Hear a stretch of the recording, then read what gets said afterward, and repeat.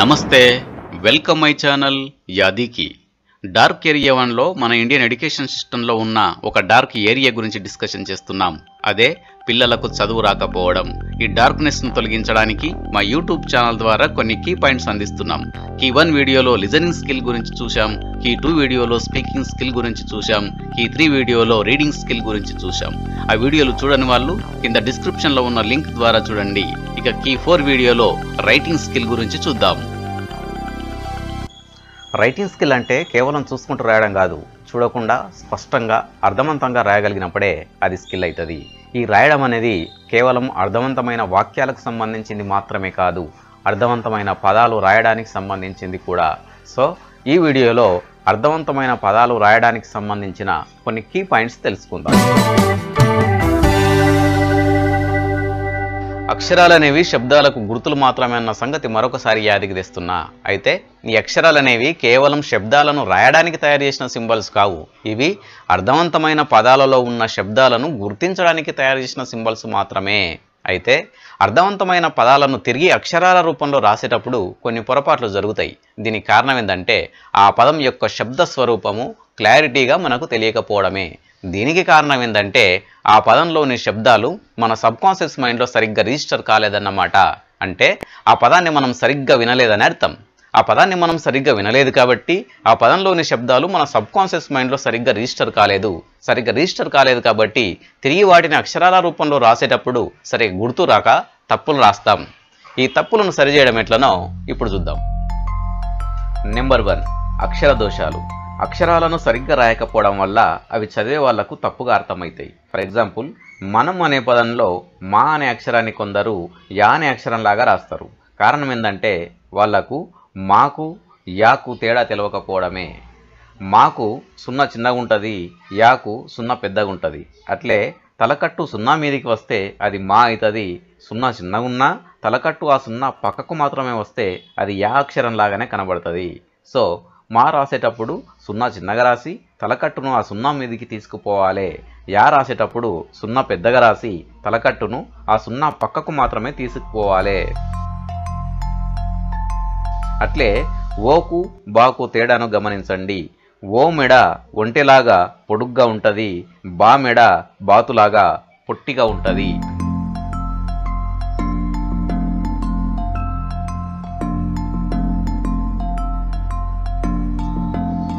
ఈ అల్ప ప్రాణులకు ఈ మహాప్రాణులకు తేడా తెలియకపోవడం వల్ల కూడా చాలా తప్పులు రాస్తుంటారు.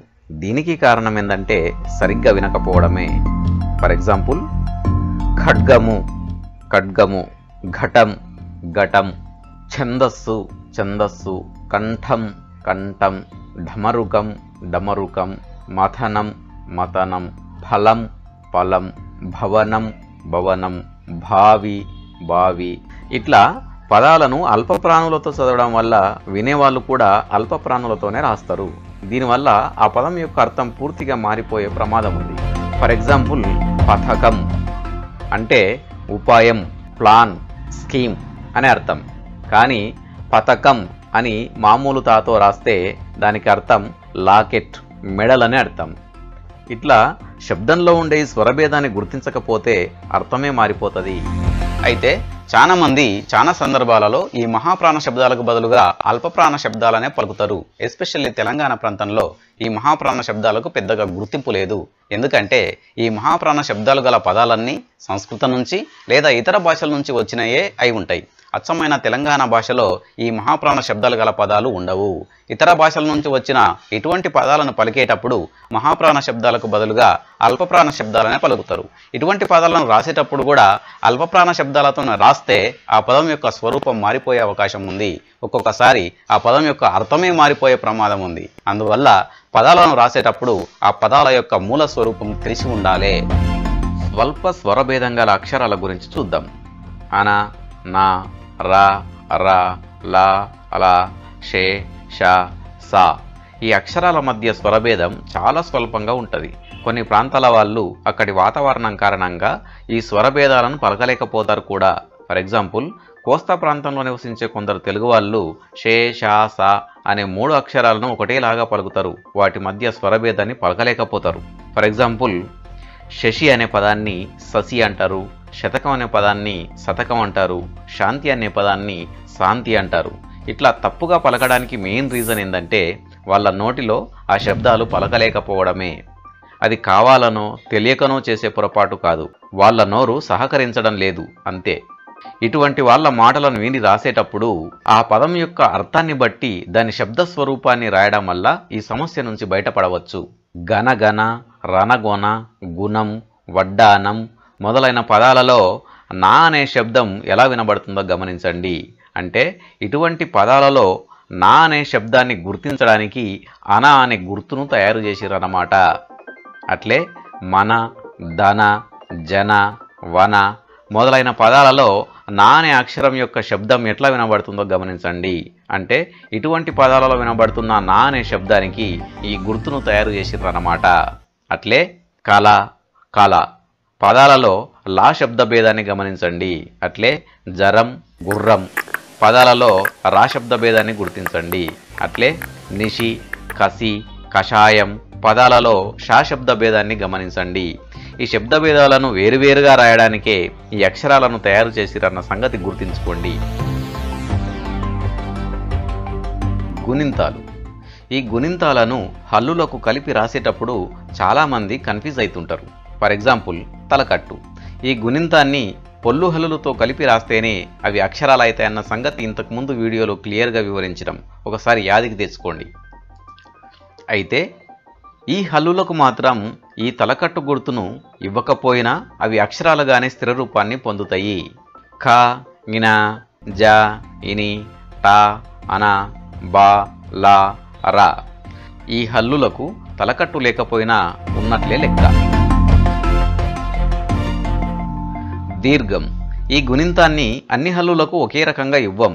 ఫర్ ఎగ్జాంపుల్ కాకు దీర్ఘం ఇవ్వాలంటే పైన తలకట్టును తీసేసి దాని ప్లేస్లో దీర్ఘాన్ని ఇస్తాం. కానీ రెండవ కాకు దీర్ఘాన్ని ఇవ్వాలంటే దాని పక్కన కొమ్ముకు దీర్ఘాన్ని ఇస్తాం. ఇట్లా ఈ హల్లులకు తలకట్టును తీసేసి దీర్ఘాన్ని ఇస్తాం, ఈ హల్లులకు పక్కన దీర్ఘాన్ని ఇస్తాం. వీటిలో ఎక్కువగా కన్ఫ్యూజ్ అయ్యే అక్షరాలు రెండవ గాకు దీర్ఘం ఎట్లా ఇయ్యాలి, రెండవ జాకు దీర్ఘం ఎట్లా ఇయ్యాలి అనేదే. వీటికి దీర్ఘాన్ని ఇచ్చేటప్పుడు వీటికి ఉన్న తలకట్టును అట్లే ఉంచి దీర్ఘాన్ని మాత్రం పక్కన ఇస్తాం. ఇక హాకు దీర్ఘం గుర్తును ఇట్లా ఇవ్వకుండా జస్ట్ ఇట్లా ఇస్తాం. ఎందుకంటే ఆల్రెడీ హా అక్షరం దీర్ఘం ఆకారంలోనే ఉంటుంది, దానికి మళ్ళా దీర్ఘం గుర్తును పెడితే అనవసరంగా కన్ఫ్యూజన్ అవుతుంది. అందుకని ఇక్కడ దీర్ఘం గుర్తుగా చిన్న సింబల్ను ఉపయోగిస్తున్నాం అన్నమాట. గుడి. ఈ గుణింతాన్ని కూడా అన్ని హల్లులకు ఒకే రకంగా ఇవ్వం. కొన్ని హల్లులకు తలకట్టును తీసేసి దాని ప్లేస్లో ఈ గుడి గుర్తును రాస్తాం, కొన్ని హల్లులకు పక్కన రాస్తాం. మరికొన్ని హల్లులకు ఈ గుర్తును ఇవ్వకుండా ఉన్న తలకట్టును తీసేస్తే అది గుడి గుర్తుగా అయిపోతుంది. ఇందులో ఎక్కువగా కన్ఫ్యూజ్ చేసే అక్షరం యాకు గుడి ఇవ్వడం. యాకు గుడి గుర్తును ఇవ్వకుండా కేవలం దానికి ఉన్న తలకట్టును తొలగిస్తే అది యాకు గుడి ఇచ్చినట్టే లెక్క. అట్లే యాకు గుడి దీర్ఘం ఇవ్వాలంటే తలకట్టును తీసేసి పక్కన దీర్ఘం ఇస్తే సరిపోతుంది.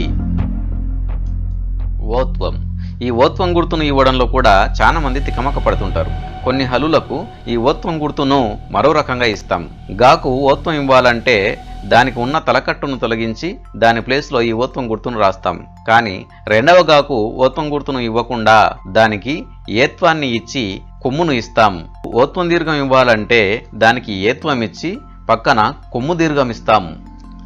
ఇట్లా రెండవ గాకి ఏత్వాన్ని కొమ్ముని కలిపి ఒకేసారి రాస్తే అది గాకు ఓత్వం ఇచ్చినట్టు లెక్క. ఇట్లే ఓత్వం దీర్ఘం కూడా గాకు ఏత్వం ఇచ్చి దానికి కొమ్ము దీర్ఘం ఇస్తే అది గాకు ఓత్వం దీర్ఘం ఇచ్చినట్టు లెక్క. గాకు అవత్వం ఇచ్చేటప్పుడు గాకు తలకట్టును అట్లే ఉంచి పక్కన అవత్వం గుర్తును ఇస్తే సరిపోతుంది. ఇట్లే రెండవ జాకు కూడా వస్తుంది. ఇదే విధంగా మా, యా అనే హల్లులకు కూడా వస్తుంది. మాకు ఓత్వం ఇయ్యాలంటే మాకు ఏత్వం ఇచ్చి దానికి కొమ్మును ఇయ్యాలే. మాకు ఓత్వం దీర్ఘం ఇయ్యాలంటే మాకు ఏత్వం ఇచ్చి దానికి కొమ్ము దీర్ఘం ఇస్తే సరిపోతుంది. ఇక్కడ ఏత్వం దీర్ఘం ఇయ్యకూడదు, కేవలం ఏత్వం ఇచ్చి పక్కన కొమ్ము దీర్ఘం ఇస్తే సరిపోతుంది. మాకు అవత్వం ఇయ్యాలంటే తలకట్టును అట్లే ఉంచి పక్కన అవత్వం గుర్తును ఇస్తే సరిపోతుంది. ఇట్లే యాకు ఓత్వం ఇయ్యాలంటే దానికి ఏత్వం ఇచ్చి పక్కన కొమ్ముని ఇయ్యాలే. ఓత్వం దీర్ఘం ఇయ్యాలంటే యాకు ఏత్వం ఇచ్చి దానికి కొమ్ము దీర్ఘం ఇస్తే సరిపోతుంది. అవత్వం ఇయ్యాలంటే యాకు తలకట్టును అట్లే ఉంచి పక్కన అవత్వం గుర్తు ఇస్తే సరిపోతుంది.